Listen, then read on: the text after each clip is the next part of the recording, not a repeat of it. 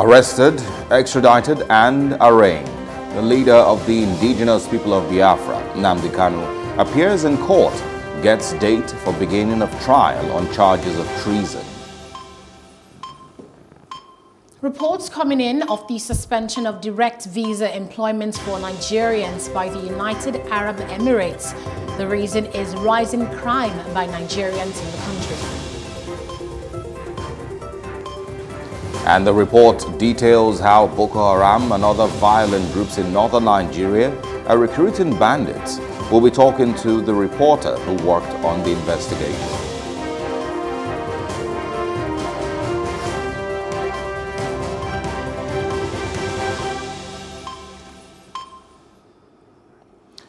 And with that, we say good morning and thanks for joining us here on The Breakfast on Plus TV Africa. It's the last day in the month of June and the last episode of The Breakfast for this month. Good morning, Anita. Yes, good morning and good morning to you. Thank you very much for joining us. And today, like you mentioned, final day in this month of June. And I was thinking to myself yesterday, isn't this year running very fast?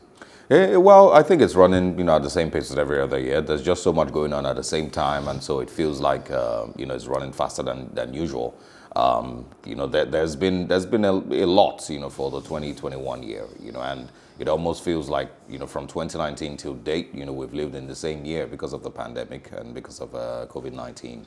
But of course, that's coupled with other, issues that Nigeria also has. So that's why it feels it's a lot faster than usual. But yes, looking forward to wrapping up the year, and like we said at the end of 2020, we hope that the year ends with the end of the COVID-19 pandemic. So let's hope that this year actually ends with COVID-19 ends, this year completely. Most of the world would have to take their vaccines for that to happen, and we know just how much progress we've made in Nigeria. Still a long, long way to go. Extremely long way to go. But we'll take our steps, at our own pace, I believe, to the best of our abilities as a country. Let's begin our top trending stories today with the biggest story in the country at the moment, which is about Nnamdi Kanu. We know all the stories regarding, his arrest and how he basically jumped bail, went to the UK, and how, the federal government announced that he's been arrested and extradited to Nigeria, and he will now begin or continue his trial. So the cable newspaper put together a timeline of his arrest, and it says after almost 4 years of hide and seek, Nnamdi Kanu back in the DSS net. So we know about the Radio Biafra in 2014. That seemed to be like one of the earliest expressions of the Biafra agitation since the Nigerian Civil War. So after that Radio Biafra was launched, it, basically became the face of one of the biggest secessionist movements in Nigeria since after the war, of course. And then in October 14th, 2015, Nnamdi Kanu was arrested at a hotel in Lagos by operatives of the Department of State Services. And then later that year, several courts actually ordered, the IPOB leader to be released, but the DSS failed to comply with that. They instead slammed a 5-count charge on him for treasonable felony. And in 2016, 3 courts ruled his remandment in the Kuje prison. They basically cited threats to national security.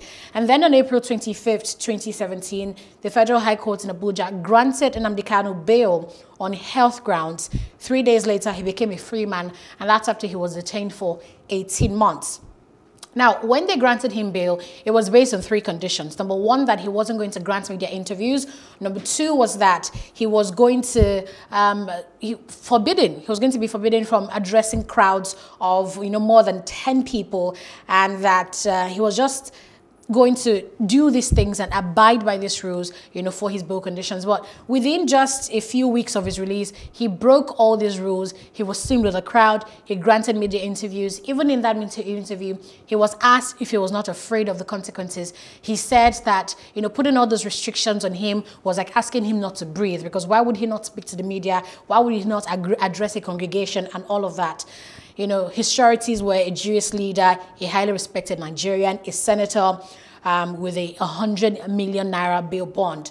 The story really gets complex from there. And there was a time when, members of the army went to his place to arrest him, and Nnamdi Kanu said that about 28 people were killed during that day or on that day, and his family members managed to take him away from his bedroom and smuggle him out of the country, and that he went to Israel where he felt safe, and then later on to the UK. So after many years, you know, all the way from 2015, Nnamdi Kanu has finally been arrested, and we didn't know where, but the British High Commission put out a statement yesterday saying Nnamdi Kanu was not arrested or extradited from the UK. The federal government has not mentioned exactly where, but they said this was really a covert operation, and it really was very quiet, because usually you'd find, you know, government statements about this here and there, you know, all over the place. Well, this seemed like a very quiet operation. They swooped in, arrested him, brought him back to the country, and now he's set for trial in July. Okay, well, I think I'm just going to fast forward to the most recent. You know, every other thing that happened in the past, I think, you know, a lot of people are already aware. You know, except the, you know, you mentioned that it started, you know, in 2014. It didn't actually start in 2014. It Radio started Biafra. a lot, already Biafra, yeah, but the agitation didn't start in 2014. The direction only changed in 2014, you know, with, you know, his emergence. There was always Masob and Ralph Wazirike and a couple other people who had pushed for, you know, the same Biafra agitation, but, you know, a lot, you know, more quietly than he did. You know, so his emergence basically, you know, made it louder, made it more, not necessarily violent, but vocally or verbally very insultive. The controversies, you know, from yesterday really were, how did it happen? How long had it been, you know, had it been under, you know, in custody of the Nigerian government? They said since Sunday, Sunday 27th. Where was he arrested from? If it was extradited from the UK, you know, how did it happen so fast? You know, so those were all the controversies from yesterday. And of course, eventually, like you mentioned, there was a statement by the UK High Commissioner saying he wasn't arrested in the UK. So somehow, some way, he maybe had left the UK and, you know, was arrested someplace else. Because a lot of people had argued that it was not possible for you to just, you know, extradite a person from the United Kingdom so fast, you know, without any appeals, you know, against extradition, without any court cases, without anything. And then people started bringing up Umaru Diko as an example, you know, with, of course, President Muhammadu Buhari once again. So there is all of those, you know. There is mixed emotions concerning this. There's actually so many angles. There's those who are celebrating. There's those who say, well, you know, he must, you know, be taken through, you know, a court process that respects his rights. It must be an open trial. It must be a fair trial, and all of that. There's those who say, well, they don't feel sorry for him because of what have the things that have happened in the Southeast in the last long while. You know, with the violence, the killing of police officers, and of course the attacks on INEC offices. There's also those. I'm going to share a couple of people. Of messages from random people that I saw on the internet. There's those who have criticized the celebration and reminded people that, you know, Nnamdi Kanu is really not Nigeria's problem. There's, you know, Nigeria has bigger problems than Nnamdi Kanu. And for those who are celebrating, you know, they, you know, were almost silent when they heard that Shekau was dead. You know, they didn't celebrate Shekau's death, who, of course, has been responsible for the death of thousands of Nigerians. That wasn't celebrated as much as the arrest of Nnamdi Kanu. And so, you know, it seems very hypocritical if we're talking about living in a peaceful and a safe Nigeria. I'm going to share, you know, there's Sheikh Husani here saying that the fundamental rights of Nnamdi Kanu should be respected in compliance with the relevant articles of the Constitution of the Federal Republic of Nigeria. His trial should be guided by justice, fairness, and the rule of law, and not sentiments, prejudice, hate, ill feelings, vengeance, or bigotry. This other person here, Onyekuzi, says, in the beginning, there was Wazirike and Masob. Then Nnamdi Kanu came along with IPOB. In the future, somebody else will emerge because the Igbo political elite will not change. I know them. They didn't change after Obasanjo disgraced Anambra on Ngige. There's also someone here saying, I'm glad they've arrested Nnamdi Kanu. Food will be, this is sarcasm, says food will be cheap, kidnapping will stop, terrorists in the north will cease fire, killer Fulani headers will maintain peace, corruption will end, and 100 million Nigerians will be lifted out of poverty. Sarcasm, of course.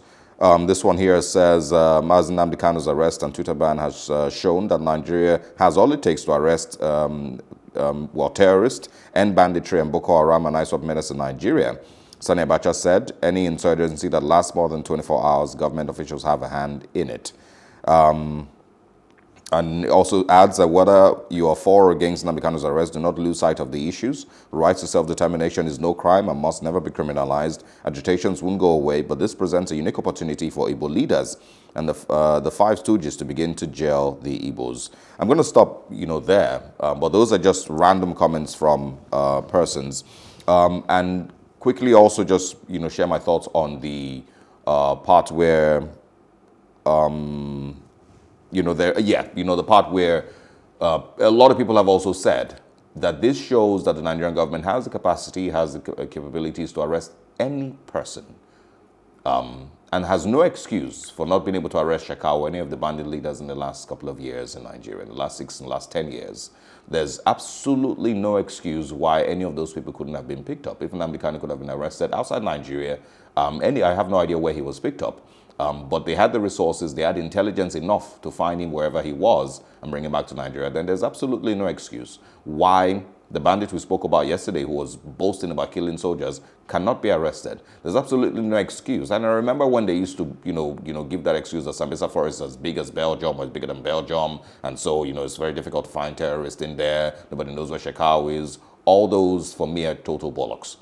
There is absolutely no excuse and no reason why any of these people who have been committing atrocities against the Nigerian state in the last 3, 4, 5, 6, 10 years could not have been arrested. There's absolutely no excuse why the Nigerian government could not have the intelligence to pick up Abubakar Shekau or any of the bandit leaders, the Boko Haram leaders, which we will be talking about today. They're currently recruiting. It's part of the things that we will discuss in our program this morning.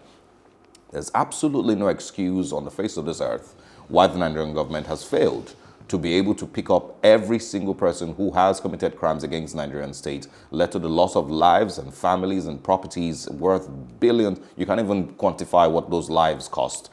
But there's no excuse whatsoever why they haven't been able to get all of those. And we simply are today, or well, not we, some people are celebrating the arrest of Nnamdi Kanu. I understand the perspectives of people who, talk about the Boko Haram insurgency, talk about all the killings and, all these other challenges in the country. But I would like to examine Nnamdi Kanu's case on his own merits and not say, oh, how about this, how about that, how about that.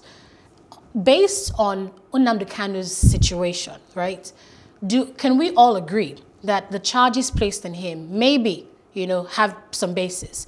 The fact that he's basically stirred up agitations in Nigeria, asking for, secession, a breakout of the country, instigating violence. That's what we should focus on and not say, how about this other person, how about that other person. Once again, agitating for secession is not a crime. Oh, well, okay, if you say so. But what he's been charged for, treasonable felony. Let me read out these charges for you. He's been charged for managing an unlawful society, publication of defamatory matter, illegal possession of firearms. These are all things. And that's why the law courts exist, for, people who know better than us, legally, judicially, to determine whether or not he's innocent or guilty.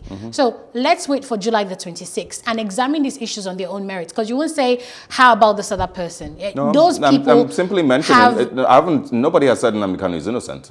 Nobody has said that he may not be guilty of these crimes what I'm or some of the trying things to say that he's is, done. But let's assess the situation on its own merits. We can't leave that out of the conversation, because if we simply ask, Nigeria has suffered. When you go to the law court, Nigeria has suffered death. When you go to the law court, you can't leave it out of conversation. I'm sorry. No, when you go to the law court, you won't say, "Oh, how about Boko Haram? How about Fulani herdsmen?" In the law court. You wouldn't say that. You would.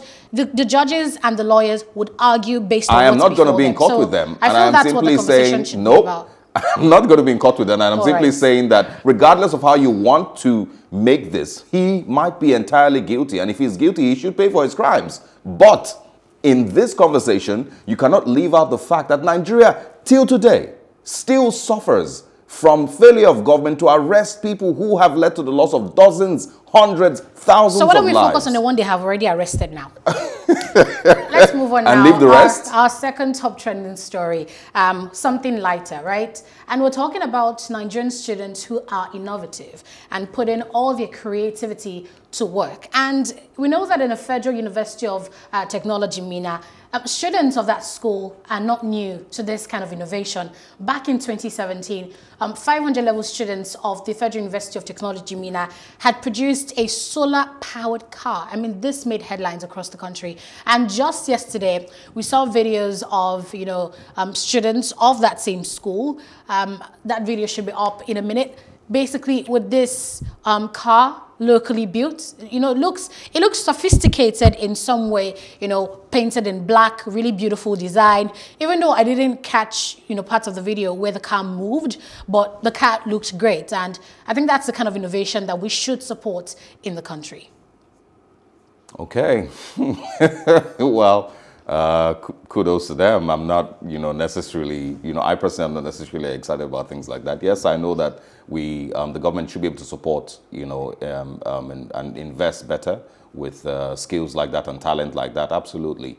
But in that space, there is, a lot more that I personally feel that we should have been in a way better place. And when we see videos like that, every now and then we see a young boy in Anambra or in Benue, with a small, carton, and some tires and, a remote control, and everybody's clapping at it, clapping for it, But there's kids in Singapore, kids in China, kids in Australia who are doing things 100 years, beyond that. And some of all those things really just show me personally that we're still in, 1970 or we're still in 1950. And I wouldn't necessarily clap for all of that.